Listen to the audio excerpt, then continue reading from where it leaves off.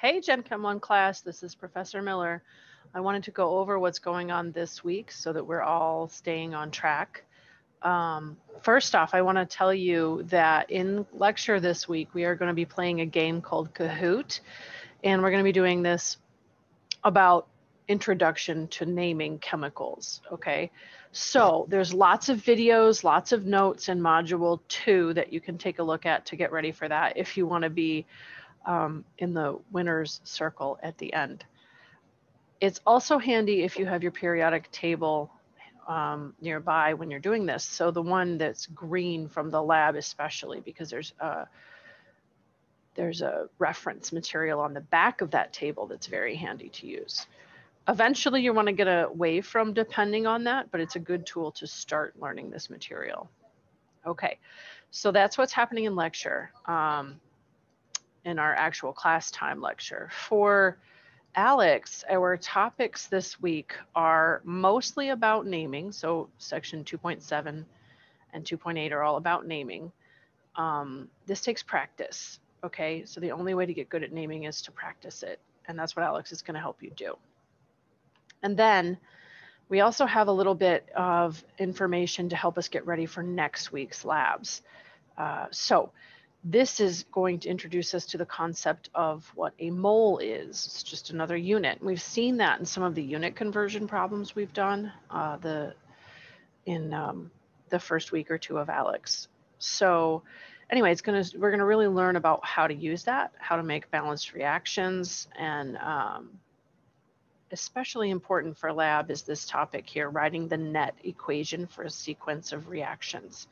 To do this, you have to understand some solubility rules. So I made a video of that that's in Module 2. And I also made a video explicitly about net ionic equations. So those are two videos to definitely take a look at this week. Our due date, as always, it's Friday at 3 p.m.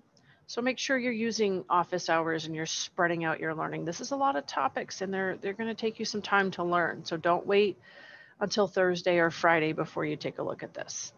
Okay. So that's what's going on for Alex. The other thing we have going this week is a journal entry. This one's about our exam that we just finished on Monday.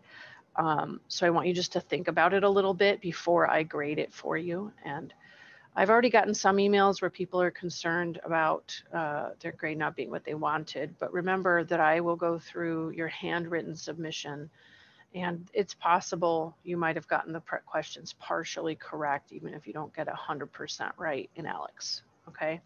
So don't stress out too much about it. It takes me about a week to grade exams, so don't expect instant answers. I'm not a computer like Alex, okay? But as always, if you have questions, you are more than welcome to come and ask me during office hours. We can talk about what you get stuck on as well. Okay, so that's our assignments for lecture. For lab, we're going to be doing kind of the same thing as last week, but flipped around. So if you were in group A in person last week, now you're at home this week doing the separation of a mixture experiment. Your goal there, again, just to remind everybody, your goal there is to collect para-aminobenzoic acid. We call that PABA, P-A-B-A for short. Your goal is to collect that, and you're going to bring it with you to lecture. I'm sorry, not to lecture, to lab next week. Okay. The key to beginning that process is to follow the directions and write down those physical properties. You may have to search for them online, so make sure you're citing your sources. Okay. And then for group B, you're in person this week. You will be bringing your white crystals, your PABA crystals with you and doing a melting point as part of the measurement experiment. So that's what we've got going on this week. If you have questions or you get stuck, don't forget, I have office hours and your lab teachers have office hours too. I hope you guys have a great week, and don't forget, naming is what we're going to focus on in our class time this week.